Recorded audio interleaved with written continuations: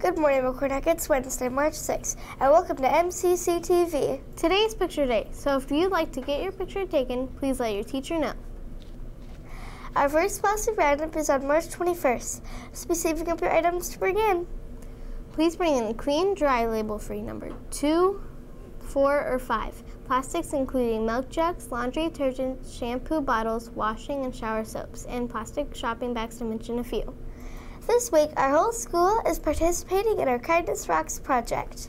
Kindness can be small or large, as simple as holding the door open for someone or helping a friend with a problem. Kindness can be listening with your heart, helping to clean the house, or smiling at people as you walk down the hallway. Watch our next video to learn more. What our world needs now is kindness and connection. What if kindness became contagious and everyone realized we are all truly connected? What if we were able to block out all the negativity that surrounds us, and we were only receptive to thoughts, ideas, and images that were positive and uplifting? What if kindness became a connecting force for good? Together, we can make this happen. We tune into the media and are bombarded by negativity. We can't help being affected by all of it. Imagine, just for one moment, that these images focused on optimism, where acts of kindness are given the spotlight and everyday heroes are celebrated and idolized. We have become lulled into a pessimistic perspective, where even inspirational words become meaningless. They adorn our coffee cups, are sewn into our t-shirts, but we have become numb to their true meaning.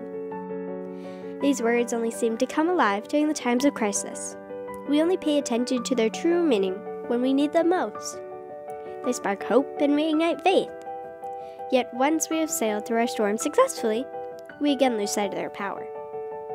So how do we break this cycle and reconnect with the true meanings behind the words such as love, faith, hope, and gratitude? How do we bring them back into our everyday awareness? By participating in daily random acts of kindness. When we remember to hold the door for someone, smile at a stranger, or help someone in need, then we become the change we wish to see in the world. It's a simple law of attraction. When you put positive energy into the world, it comes back to you.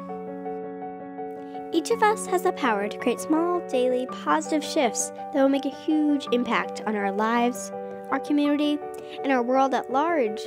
So, what are you gonna do?